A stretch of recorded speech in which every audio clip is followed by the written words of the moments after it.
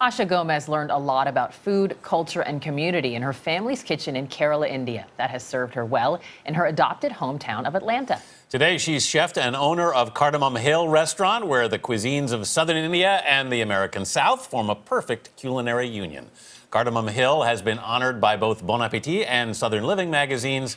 And Chef Gomez was a semi-finalist for Food and Wine People's Choice Best New Chef. Welcome to the dish. Thank you so much. This looks really great. And smells really great. Yeah. I wish we had smell-o-vision.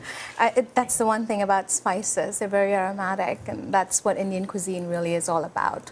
What have you brought for us this morning? So we have here pork vindaloo, which is a dish that dates back a couple of hundred years with the Portuguese influence that came to the coastal region, southern coastal region of India, starting from Goa, stretching all the way down to Kerala, where I'm from.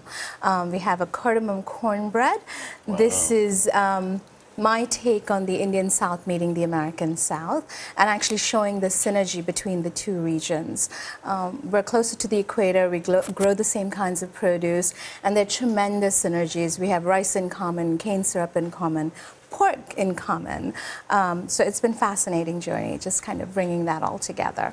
We have a green bean virka, which is a stir fry with thyme. Our take on a fried green tomato, it's a green tomato fritter, peach chutney, and a spiced bread pudding. Poor Anthony has listened all week to me say, I'm so excited to have a fellow Indian on this dish. And I'm also from Kerala, so I know this type of food very well. But what I found interesting in reading about you also is that, people don't realize that South Indian food is so different from North Indian food. Our cuisine is much less recognized. Absolutely. It's very underdiscovered cuisine. And I think there's this huge misnomer when you think of Indian food. You think tandoori chicken, you think naan, you're thinking a buffet line. And I think Indian food is so diverse. And we are so rich in culinary history, 6,000 years of culinary history. And this particular region had Portuguese, Dutch, French influences. And so we didn't grow up eating tandoori chicken and naan there. We grew up eating things like appam, which are steamed rice cakes, because our predominant crop in that region was rice, not gluten. So that's why we don't do naan or roti in our restaurant. You moved to New York when you were 16. Yes, I did. And worked in your mom's catering company? Was that where you got your start, really? Yes, she always loved to cook, and that is the trajectory that she took when we migrated to this country. So I did help her in her kitchen, yes. You're the first chef that has ever had a spa that happened to serve food. You say that food chose you. What do you mean by that? Well, I was in the spa industry for a good 18 to 20 years, and I had a spa in Atlanta called Neem Tree Spa, which highlighted Ayurveda and wanted to touch all the senses. And because I love to cook so much, every treatment would end with a meal that I had prepared. In 2008, we were a casualty of the times. We were a luxury good. We had to close our doors. In that transitional period, people were asking more about the food than when I was going to open my next spa.